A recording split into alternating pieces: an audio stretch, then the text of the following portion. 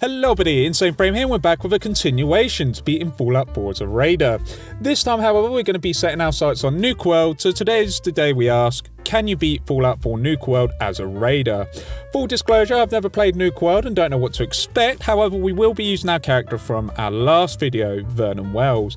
This is actually the first time we have used the character after completing the main story, so already this is fairly unusual, but all the more exciting. Speaking of which, I've decided that Power Arm and the Fat Man will be allowed due to the enemies being much more tougher and using more effective weaponry on us, so without further ado, let's go on to the rules. We can use anything we can loot in Nuka World. Since this is a raider territory, it only makes sense that we can use whatever we find. No glitter exploits, no cheating or modding, and we're going to be playing on very hard difficulty. So with that, let's go on and start the run. We begin our playthrough immediately after making the Institute explode and turn to Desdemona, who gives us a speech about the synths seeking freedom and our impact in the main Commonwealth. But little do they know, everything has been set in place for us, but we get 2 level ups for our troubles because we completed the main story, and we have a few options as to what we can spec into. But for more flexibility with our weapon choices and to save ammo, we go for ranks 2 and 3 into big leagues, which allows us to deal 60% more weapon damage and a good chance of disarming our opponents. A very nice start indeed. We go to Diamond City to stock up on what we need for the road ahead, and as a quick recap in case anyone hasn't seen the previous episode, we are wearing fully upgraded Raider armour, and our main weapons of choice are our fully upgraded 50 cal pipe rifle with a scope and a serrated poison switchblade for getting up close and personal. We can switch it up if need be, but it should be okay for the most part. We'll probably upgrade to something else later when we're in Nuka World. On our way to Nuka World, our intelligence service is fighting some gunners. We join in to make sure they are okay and take out a gunner commander, which is an excellent warm-up. We punish the gunners by capturing one of their checkpoints to prove a point, and our agents secure it. Well done, agents. As we journey, we test our metal against the Deathclaw, open fire and get our damage off. Then we wait and get a headshot, killing it. And then we find a second Deathclaw, but we're caught out in the open, so we use hit and run tactics, but get a well-placed shot in its belly, killing it.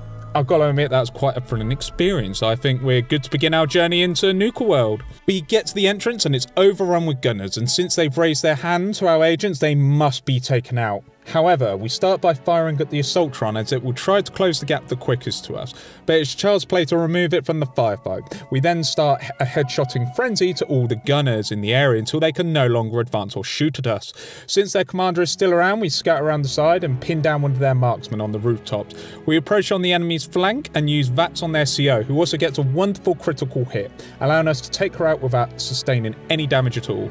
We read Kayla's orders and they were received by Colonel Cyprus. Maybe he'll be a threat later, not sure, but we press on. Once inside the transit station, we meet Harvey and he's taken a bullet and says raiders have overrun Nuka World. This is needless to say music to our ears as we now have some competition, which means we have to show them what we're made of. So just in case anyone was watching, we kill Harvey and ride the monorail. During the monorail ride, a raider named Gage speaks to us and says Harvey was going to lead us into a death trap. Gage then throws down with us and we disembark from the train ride, accepting his challenge. Red Eye gives us a warm welcome as we enter the gauntlet and a bunch of turrets open fire on us. How lovely. However, we take cover and look at the arcs of fire and one by one take out the turrets. The next area is not even a threat as we have traps and tripwires. However, we have 4 levels of sneak, so we don't trigger any floor-based traps, so we can just walk on through with no worries. Next up is 3 doors, left to right. Mainly out of curiosity, we open them all up, but after some explosions, we're all good. We have to encounter high levels of radiation next and find a key before we die from radiation. However, we find the key on the shelf and manage to get out of harm's way. In the next room, the raiders have made a fatal flaw as we find a cooking station and produce many healing items, which is very nice of them. We sneakily take out some turrets in the next room for XP and stay out of danger. We then encounter a minefield and get a bunch of free mines, so thank you raiders, but thanks to our sneak perk once again, we don't trigger any floor-based traps. Anyway, we use some molotovs in the next room as it's filled with Milurks, and not opting for walking along a flimsy wooden plank, we hunker down and use sneak attacks to ambush the ambushers. We level up in the process and gain Big Leagues rank 4, letting us do 80% more damage with melee weapons, and we can now hit enemies in an arc in front of us. Very, very deadly in the right circumstances. The next obstacle is a gas chamber. We have to turn 4 valves to stop the gas from making us suffocate, whilst radroaches swarm us left, right and centre. Our switchblade comes in handy and we take them out and get to the computer to switch off the gas, and then we open the door. Once through the door, we encounter some new enemies in the form of flying ant swarms. Needless to say, we take them out with some trouble, but they do go down like any other enemy. But then the raiders miss players. They have a grate separating us from them, and we sneak attack them. But once we down one of them, we unfortunately can't loot their weapon to use against them, but at least we can move forward to the most spectacular thing thus far in Fallout. We see a raider boss in a Dodge arena. It's beautiful, it's lovely. However, Overboss Coulter challenges us, which is a fair challenge because all in all he's in power armor in an open arena. However, we have Gage from earlier reach out to us via intercom, and he places a squirt gun in one of the lockers and says that Coulter has rigged the fight to take no damage, and we have to use the squirt gun to take down his defenses, which gives us a fighting chance at beating him. We enter the Dodge arena and we sneak on in and give Coulter a squirt. Never thought I'd be saying that, but we switch on over to our rifle and begin taking pop shots at him until he gets close, and we squirt him again. But we use that and deliver a critical headshot, and we do one better and switch to our switchblade and deliver the finishing blow to him, giving us the win in front of our future raiders and lieutenants. Gage says we're officially the overboss, and he takes the job as our raider commander, so everything worked out. Next is the overboss power armor. We need to find a power armor frame before we can use it, but we do pick up the pieces for later use. But the torso deals energy damage to nearby enemies, which is very good. Once our business concludes, we go to the trade center in Nuka Town. A guy named Chip says about the power being switched back on, and he's certainly onto something with that idea.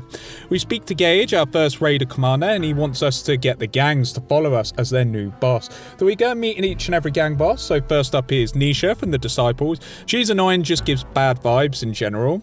We go to the operators next, and Mags is much nicer to us and uses her manners, which is excellent. Truly a Yorkshire tea drinker. Well done, Mags. Mason is last. He's not rude, but our goals do align, and all in all he seems pretty decent despite his wacky nature of his gang, but we don't judge as their methods certainly seem effective, and that's good enough for us. We report back to our right hand man, Gage, and he wants us claiming some territories for the gangs and extend their influence. Seems legit, and since the Disciples were rude to us, we kill a few of their number to show them what for. With our armor sorted and our tools primed, it's time to go to the first area. We go to the bottle facility and we follow the stream and sneak attack the Nuka Lurk. We then hunker down on a rooftop and snipe 2 Nuka Lurk hunters, leveling us up in the process. We continue fighting down the Nuka River and see our prize that we want, which is a suit of power armor with the frame intact, which is an absolute must-have for us. Continuing on and going deeper into the facility, we find some Assaultrons and put a couple of them down. We have another 2 Assaultrons and kneecap them and make them stay down. The roof is next, and after some Mylurk Kings are dealt with thanks to some sneak attacks, we get Casey's Passer, but we're not out of the woods yet as a Mylurk Queen spawns. Our persistence pays off and we finally down the Mylurk Queen with only 3 rounds remaining, which was too close. We go back to the terminal and unlock the door to claim our prize, a power armor frame for our overboss armor, and with our level up from earlier we go to the blacksmith rank 1 so we can upgrade our power armor's arms with optimized bracers. This reduces action point costs for our power attacks, which is lovely. We also tack on a welded rebar on our torso for our overboss armor. Anyway, once back at the plant again, we take the fight to the Mylurks and stealthily use our switchblade to take them out. It's certainly hard work, but it does work out for us, and then we go to the flagpole and assign the operators to the settlement. We take the loot from the stash and we're good for our next location. The next location on our journey is Safari Adventure. We stroll in and start shooting gator claws, which seem to be a variant of death claws, but we find a gentleman by the name of Sito.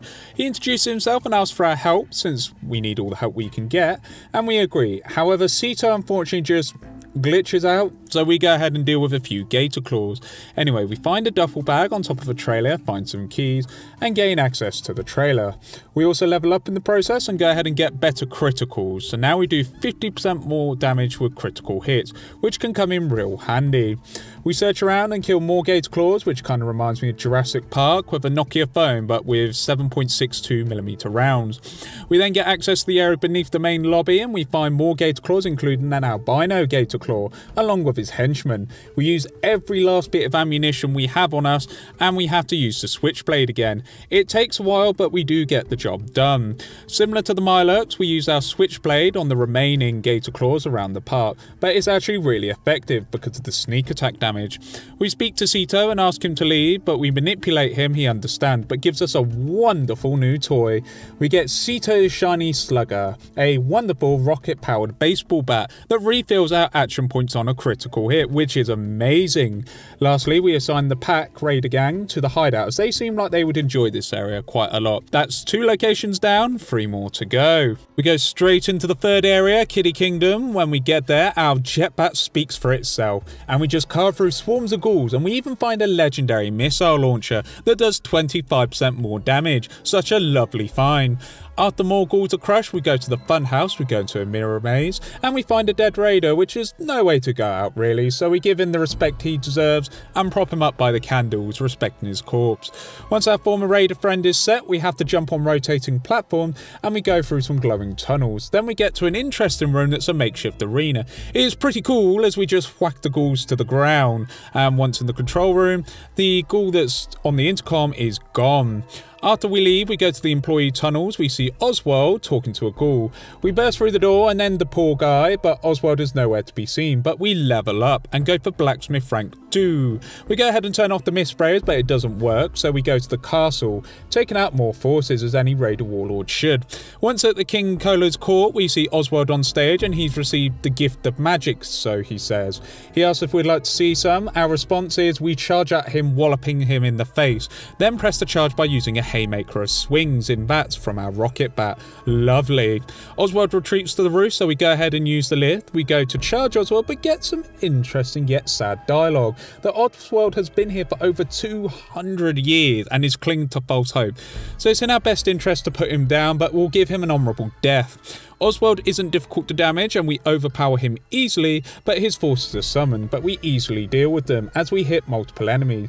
We also jump down to cause more damage from the scaffolding, but Oswald fights bravely. However, since he keeps disappearing and reappearing, we do our own magic trick and remove his head from his body using a blunt object, and the head is nowhere to be seen, ladies and gentlemen. Oswald's loot is ours. We use his password to turn off the sprayers and go ahead and use the flagpole and assign the operators to secure the area.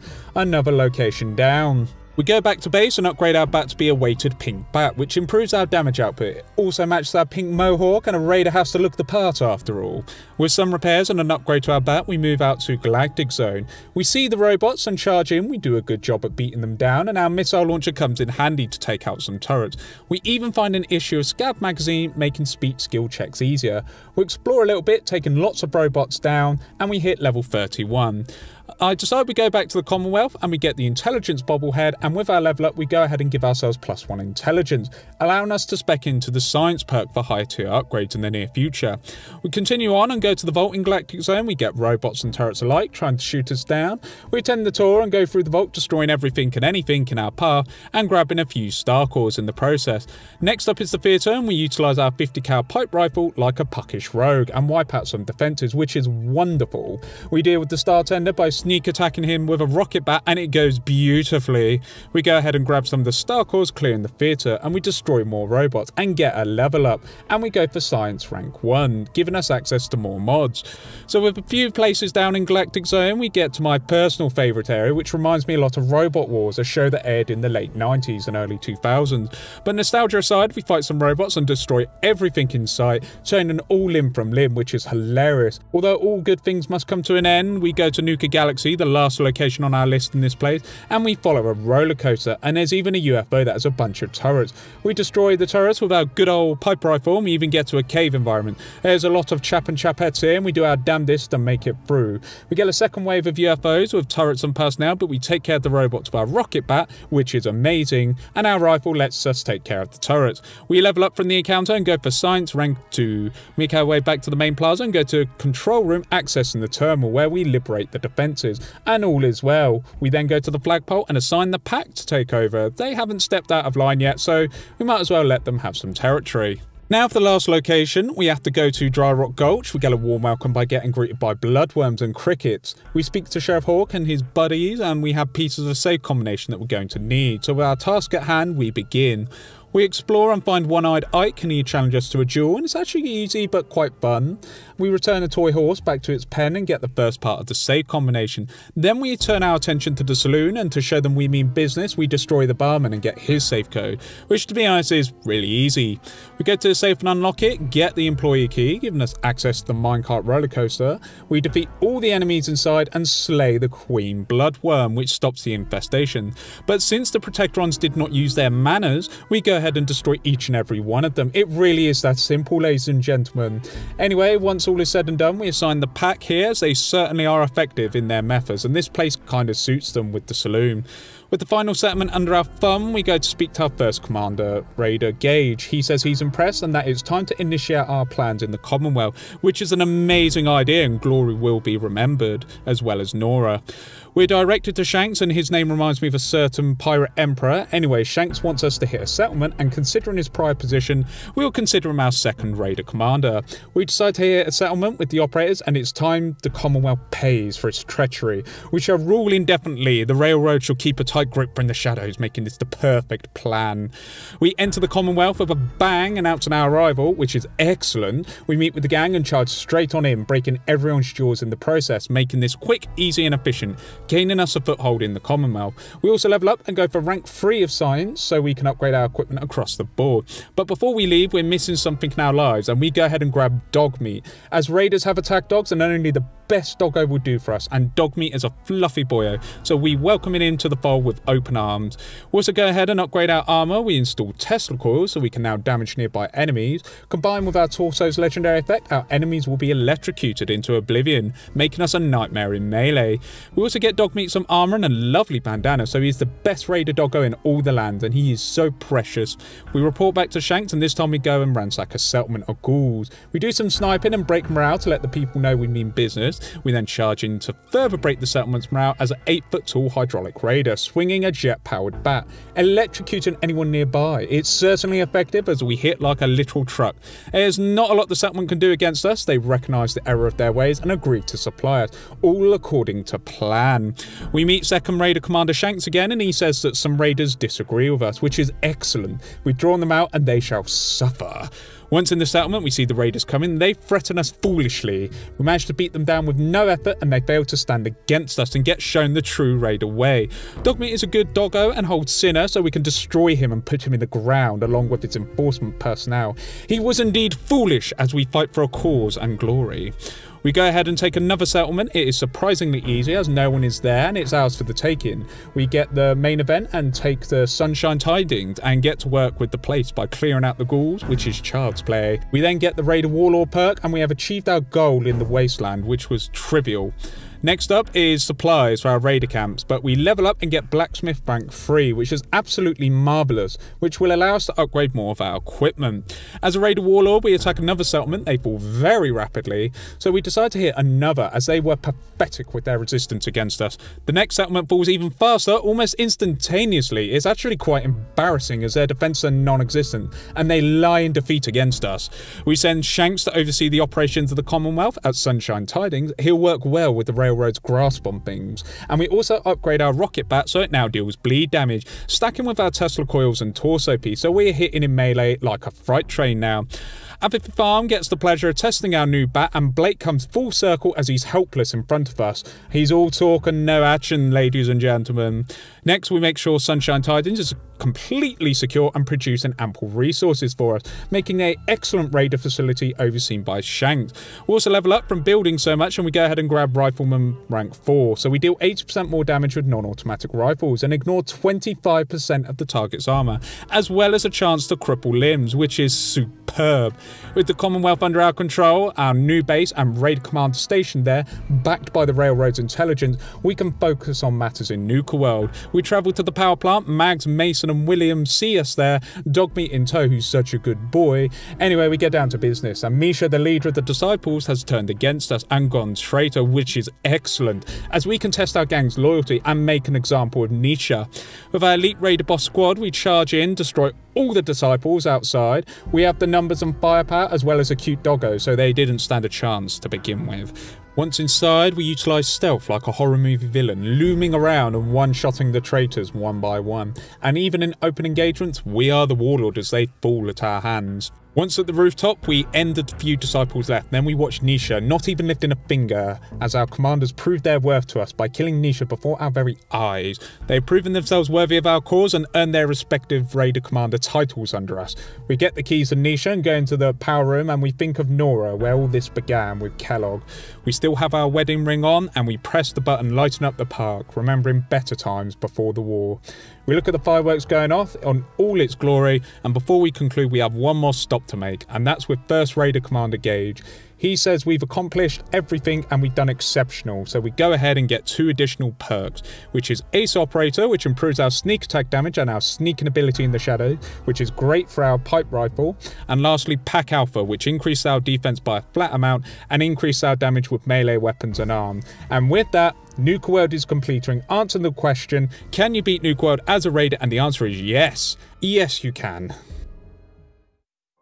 Alright, that was an amazing challenge. It just blew it out of the water. So thanks to everyone that asked this challenge. It's really cool. This was easily the most fun challenge to date, and it just exceeded my expectations in many ways. More than one, in fact. And the fact that we became a Raider Warlord and had a whole new system in the Commonwealth was awesome and just added so much new flavour to the system.